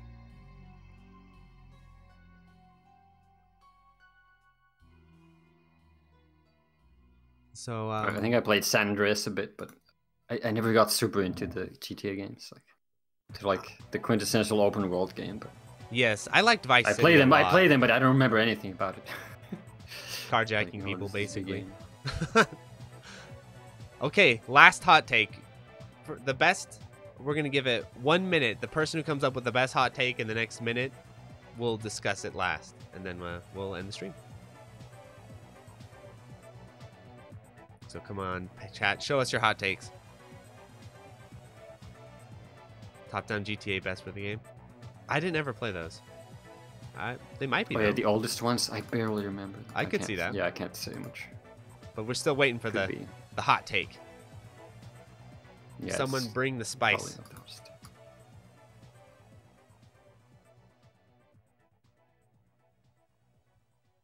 Damn.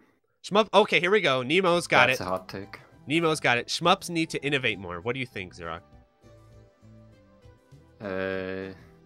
Yeah, in general, yeah, but you don't need you don't need Cave to make the innovative shmup. You may have like different teams doing different things. But yeah, I agree. That's why I played a lot of Dojin shmups over the years. I like seeing what kind of crazy stuff the developers come with, because it could be like literally anything. It's like the same experience as when I first dug to arcade games on emulator or whatever. It's like, whoa, what's in here? What kind of games exist? It's like Dojin's like, no, they're new games, so nobody even knows. I might come out on the other side of this. I see, when you say innovate, this is an interesting question, because you could talk about two different things, right? You could say innovate as far as like Ikaruga style, where we add more like unique game mechanics, where people like that bring in new people to the genre, like, oh, this is such an interesting game mechanic.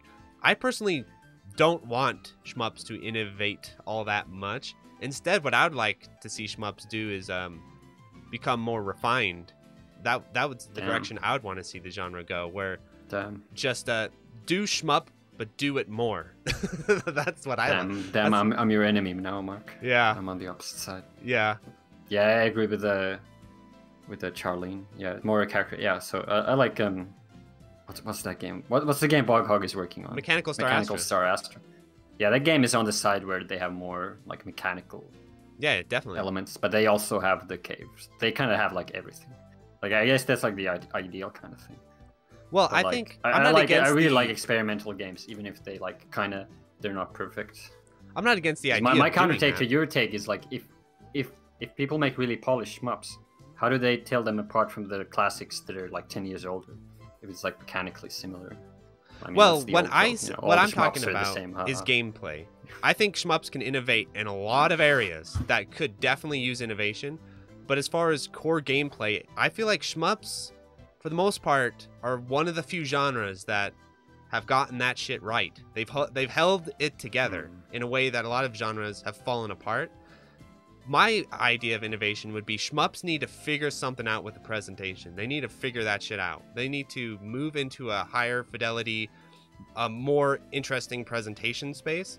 But as far as the core mechanics, I'm not against people like doing, character action elements in shmups or anything like that. But as far as like the overall genre, what the genre needs to do as a whole, I wouldn't want to say, okay, everyone, add in various RPG mechanics and all these different mechanics into your shmups. That's going to be the answer. My answer would be no, okay, do your shmupness, keep it shmuppy, but let's work on the presentation here. Let's up the fidelity. Let's make these games look better. let's get prettier. Let's get cuter. But the problem, I agree. But my problem here is like I think shmups look really good in the Dreamcast already. Like Border Down, Under the Feet. Those are already like presentation wise. Like they're not the newest games. But our scales, when we're comparing them to other shmups, but think of stuff like the Arc System games coming out, like the new Guilty Gears. I mean, this stuff is nutballs crazy presentation wise.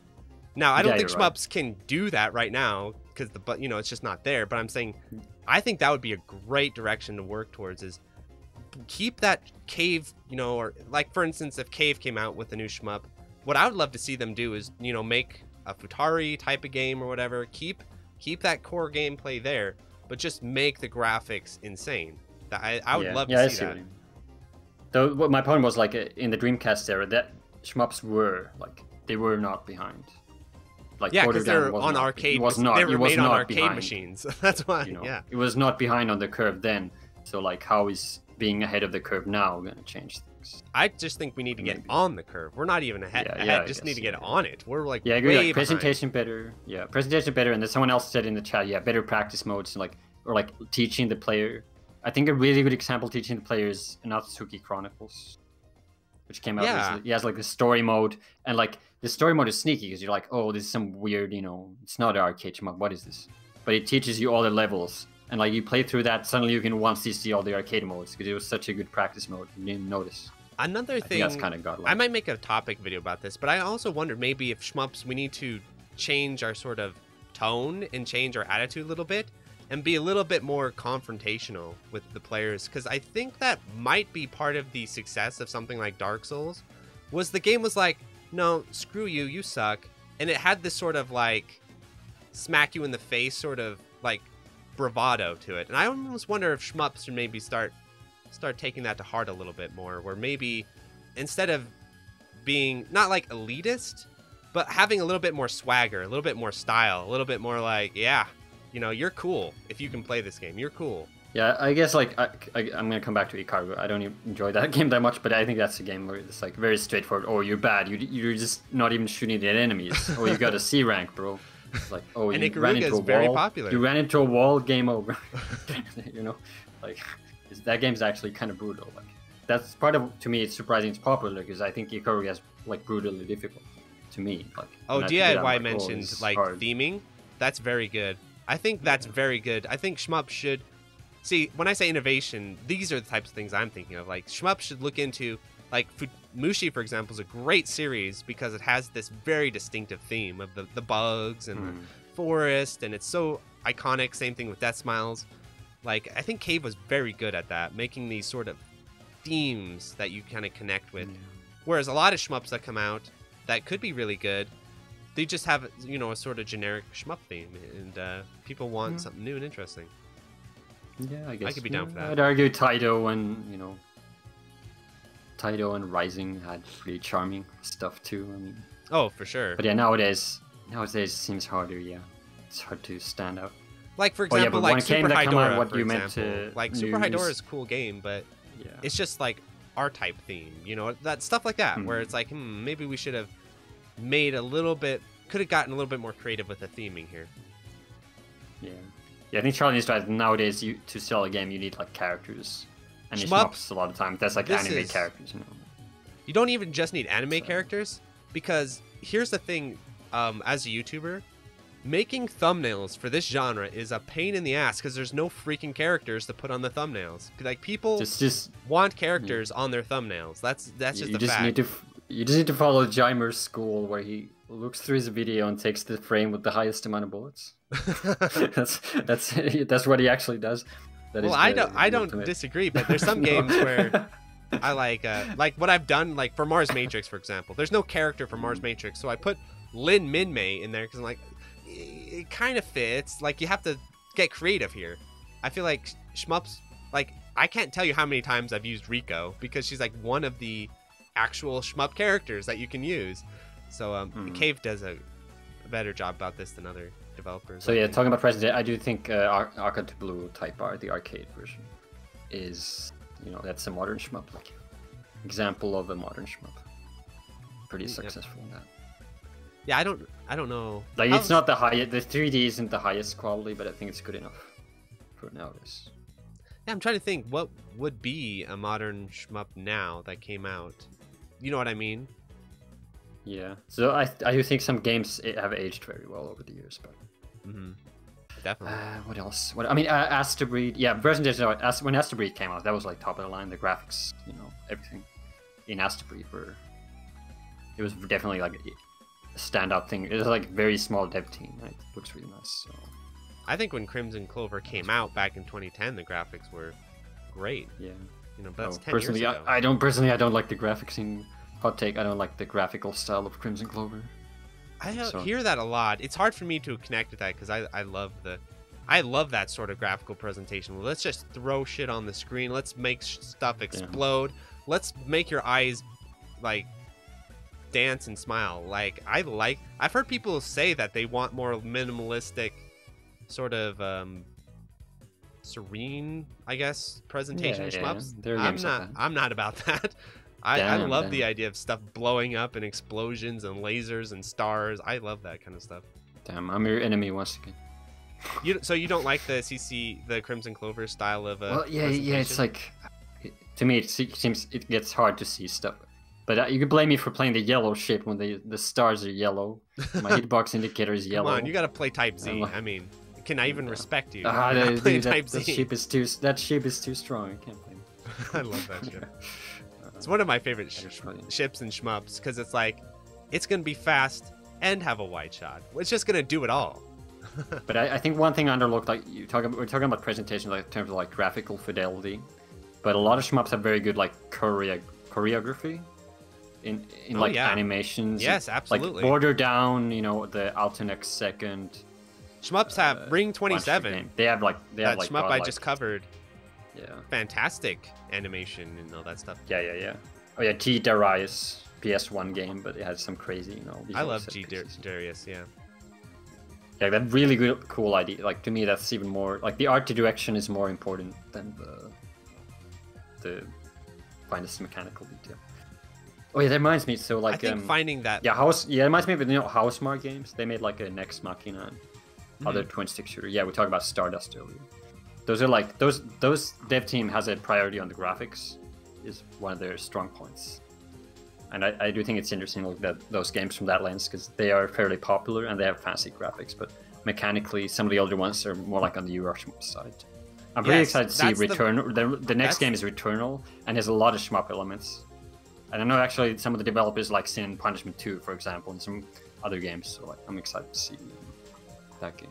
That's going to be like a very shmup heavy game. So. That's the divide I want us to cross, is I don't want it to be if you have really great presentation, you're on the more Euro shmuppy, and then if you have really great gameplay, you're a little bit more scaled back graphically. I think if we could find that blend there, that could be really good for the genre. That's why it's weird because you think it's just a matter of getting the right people together, but somehow they're often on the opposite sides. Like, yeah, exactly. People talking about Cinemora. People talking about Cinemora. Yeah, they're on the opposite side. Yeah, exactly. That's not the answer. You got to get both of them together.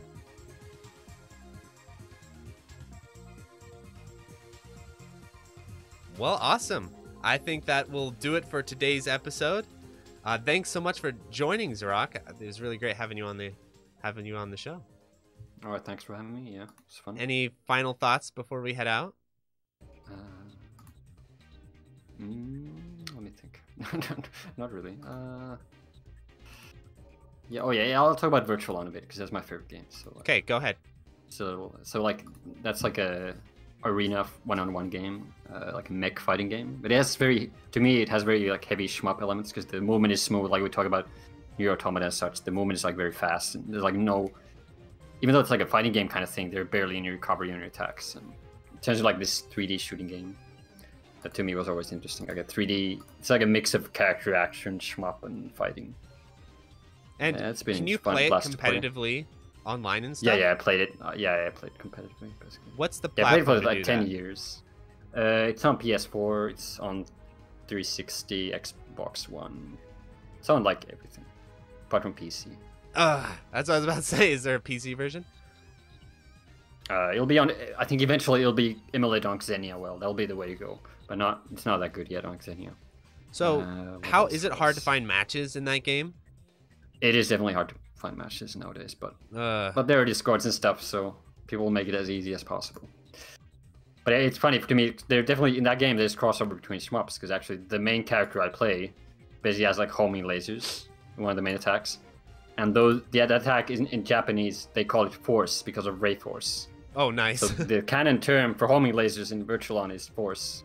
All homing lasers are called force. Pretty godlike. That's really cool. Like and my favorite matchup is like there's like this puppet character. He's kind of like Eddie or whatever from Guilty Gear, except he has like 4 puppets, and they shoot like a crazy amount of different bullet patterns, like a bullet hell game. And then I'm playing that like mech that's like a ray force ship. So I'm like fighting a shmup boss. So it's fun. It's fun.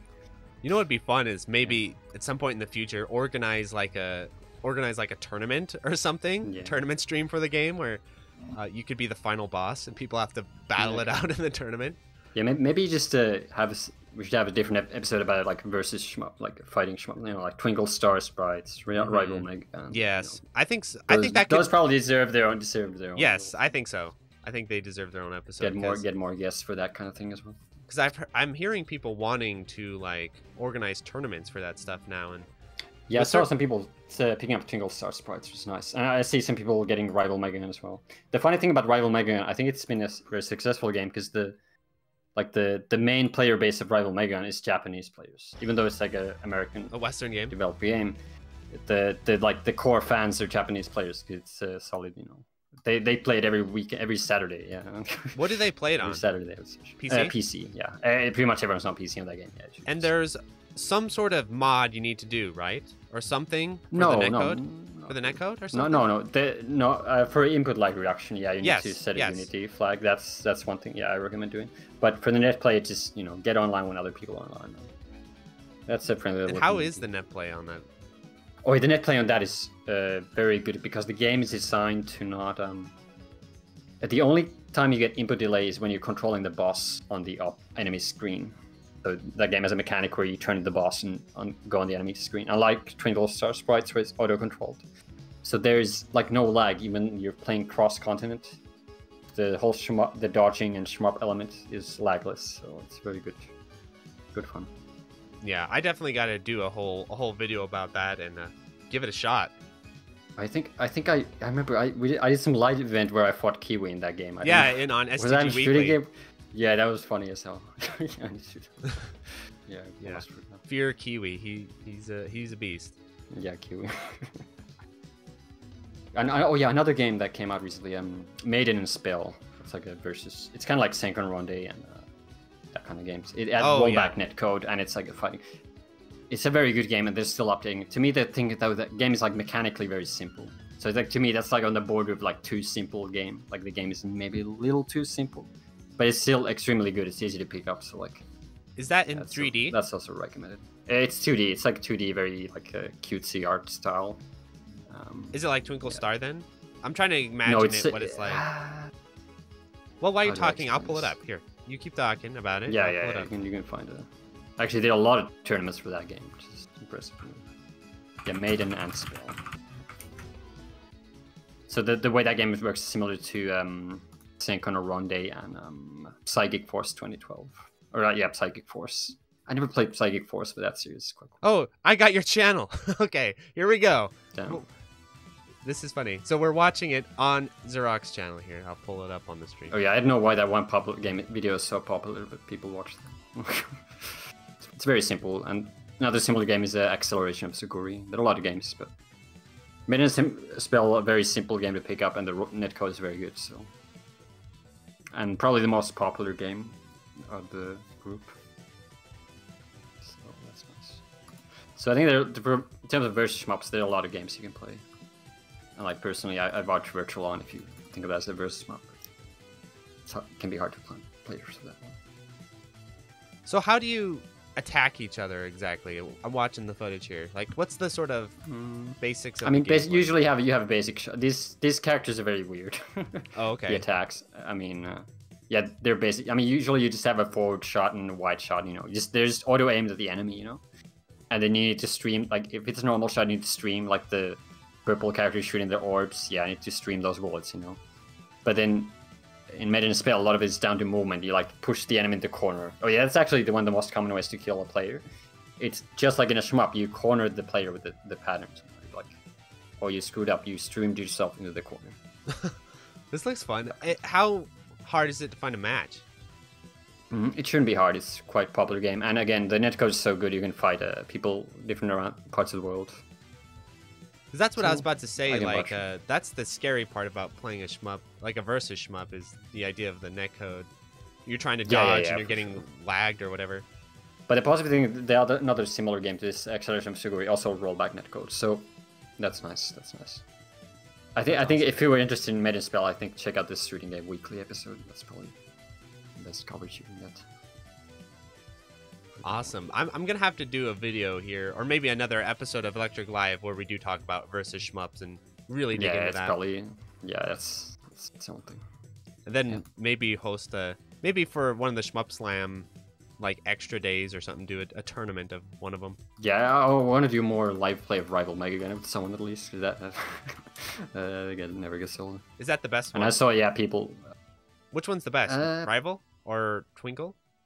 That's a hot take thing, because I just don't know I just don't hear anyone talking about Rival Mega Gun. I never heard anyone say anything negative about Rival Mega Gun, but people just don't. There just aren't that many players who play it. Right. I usually just play with the Japanese players because they're a pretty chill bunch, and the code is like perfect. Oh, someone mentioned in this chat here, you guys hear about the PS4 battery issue? If Sony discontinued their servers, all the consoles are breaks after the battery dies. This is why I made a uncut video about this a long time ago about the myth of video game preservation and how basically if you want to preserve anything, you're gonna need to hack it, you're gonna need to mod it, otherwise you're gonna run into crap like this. So yeah, that stuff really sucks, the battery. To me, it's like if you want to really preserve it, you gotta emulate it. Yeah, or unfortunately, or at least like Saturn and Xbox emulation is still bad, unfortunately. Yeah. Or at least mod the consoles to some degree. Like when they're saying, like, for one, people are talking about the PS3 server getting shut down. I'm like, the PS3 is broken, wide open. You can get any game you want and put it on there, no problem. So I don't think you need to worry about that one. But the PS4 battery thing, that's kind of crazy. But the PS4, I think, they're making a lot of progress on hacking that thing open. So probably by the time your PS4 battery dies, you'll be able to mod PS4s and hack them. So I did hear the PS4 battery dies in like 5 years or something. That's definitely should be done already. Yeah, don't quote me on this. Like I just heard one person say that. I don't know if that's true, but that's kind of ridiculous. It's 5 years, that's like way too short. I wonder if it's like less than. I wonder if it's okay. Conspiracy theory time. I wonder if it's because they knew the PS5 would be backwards compatible, and they didn't want. They didn't want this BS of people buying PS4s aftermarket for years on years. They got sick of that crap, so they're like, you know what? We'll just self-destruct the PS4. A few years after the PS5 comes out. So after your PS4 explodes, you have to buy a PS5. Yeah, companies do that, but they'll never be transparent about that. I think the same ones... with like iPhones and whatever. I think oh my gosh, they're most infamous. They're the most infamous do I have my for like iPhone being here? designed to die. I don't have my iPhone here, but so a family member of mine. I don't have iPhones. I have a just crappy Android phone, but a family member of mine got a new iPhone, and then instead of turning in the old iPhone, I got it from them because I use it for the camera for different things, for lag testing, the 60 FPS camera. That thing, after you deactivate it, the battery goes down like it's a video game. The battery, you'll charge it 100%, the battery will go down to 0 in like 10 minutes or something crazy. It's absolutely absurd. It's so obviously like kill switch engaged that I have to keep it plugged in at all times whenever I'm using the camera, because it'll just die from 100% to dead in like 10 minutes. I'm like, this is the stupidest shit I've ever seen. So yeah, iPhones are really bad about that. And it's pretty obvious. It's not even like conspiracy. It's pretty obvious they do that. Once you deactivate them, they just self-destruct instantly. All right, here's a question. Are you going to play R-Type Final 2? Let's see someone talking about that. Is that kind of what's the release date excited for that? End of this month, so like 2 weeks. Yeah, I will. I'm gonna try that. I didn't like R-Type Final 1 much, but I'm kind of curious. Here, let's pull up the trailer here, because I live in my own bubble now, so I. Oh, there was a demo for it actually. There's a demo for it where you can play the first stage. R-Type Final 2. Is there a trailer for it? 13 minutes of gameplay. And there's a demo you can download on the PS4 as well. Okay, here we go. Here's the gameplay. But unfortunately, I think all the gameplay from stage 1, so it's quite boring. But like having played Final 1, a good stage 1 matters. Good stage 1 matters. Yeah, it does. But unfortunately, I wouldn't expect from R-Type Final a good stage 1, because the first game had one of the worst stage 1s ever. So my standards are low. Is this a separate team than the original dudes, or is this the team? I actually don't know, but it is the same. It is Irem. It's Granzella. It's the closest you're gonna get. So I have pretty positive expectations. So because what I tried as a demo, it was like there's a good amount of features. It's not a bad stage 1. It seems like there's a good amount of difficulties. So like I can see it being as good as the first game, and that's probably gonna be good enough for a lot of people. Like I wasn't a big fan of the first game, but like it's own kind of shmup actually. What do you think about the graphics? I think they were alright. Looks very Unreal Engine-y. Yeah, that's what I was. But to me it's like, alright, this is stage 1. So like to me, my response is like I just haven't seen enough. Like this isn't bad. This isn't a terrible stage 1. Like not a bad stage 1 at all. But like see, this isn't exactly what I'm talking about when it comes to like we need to up the presentation. Like it's. Because remember you were talking about how art design's important and stuff? Yeah, I definitely agree here, and I kind of feel like the art design that I'm seeing here is a little bit uninspired. It kind of looks like StarCraft 2. It looks like StarCraft 2 to me. And StarCraft 2 came out in like I think they did know all right. 2008 or whatever it was. Yeah, I think the very start of the stage looks kind of sus, but then they add more like, the Bido stuff. I'm like, oh yeah, it's R-Type. Well, the backgrounds seem a little just bland to me, and like I don't know, like you said, this is stage 1, so you never quite know what you're gonna get. Yeah, I just want to see more. Like I'll probably get it around launch, but it's not too bad. And I think the audio direction stuff were alright. The ships looked alright. Mechanics seem decent. Actually, it seems like this game had more emphasis on the scoring than the previous games, because I looked at the tutorial mode a bit, and there's a lot of talk about scoring system, where you get like multipliers from using your burst attack and all kinds of stuff. So there might be more fleshed out scoring system in this game than some previous games. Yeah, I'm definitely going to cover it because I think it is going to be interesting at the very least. Whether or Yeah, not I think a lot it's of people good, I'm are not interested sure. in this. But I think it will be interesting to talk about. Yeah, you can definitely get some hot takes on this game. No matter how it turns out, yeah, there's going to be differing opinions. Well, awesome. And before everyone goes, make sure to go and subscribe to Xerock's channel because it's full of really awesome replays and videos. And the dude is a beast. And whenever a new shmup comes out that's interesting, he's usually one of the first people to destroy it. And you actually can learn how to play the game from his channel a lot of the time. So thanks so much for joining. Yep, thanks for having me. Adios, everyone.